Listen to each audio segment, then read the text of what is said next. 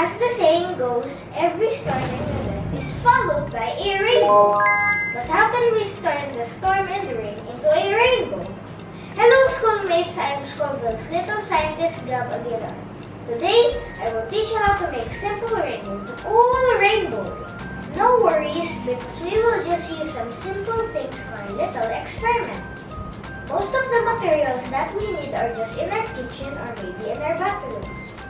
The ingredients and materials will appear on your screen in 3, 2, 1.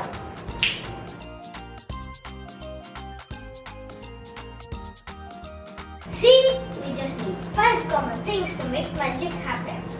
Let us start, shall we? Let's go! To begin with our experiment, in separate small bowls, plop some food coloring in each bowl and mix.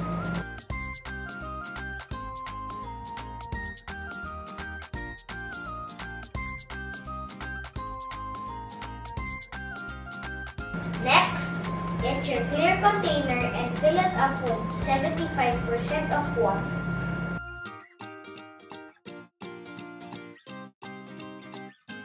After that, squeeze a decent amount of shaving cream into the water, forming a cloud-like appearance.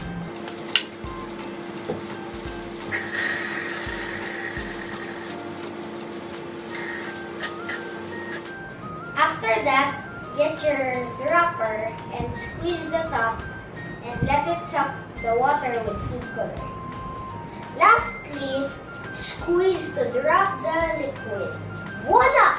Cool rainbow!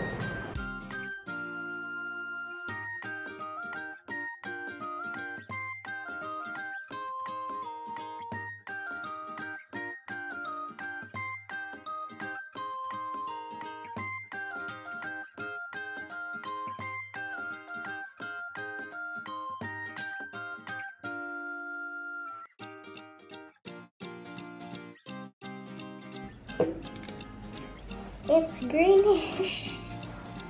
The shaving cream is light, which resembles a cloud.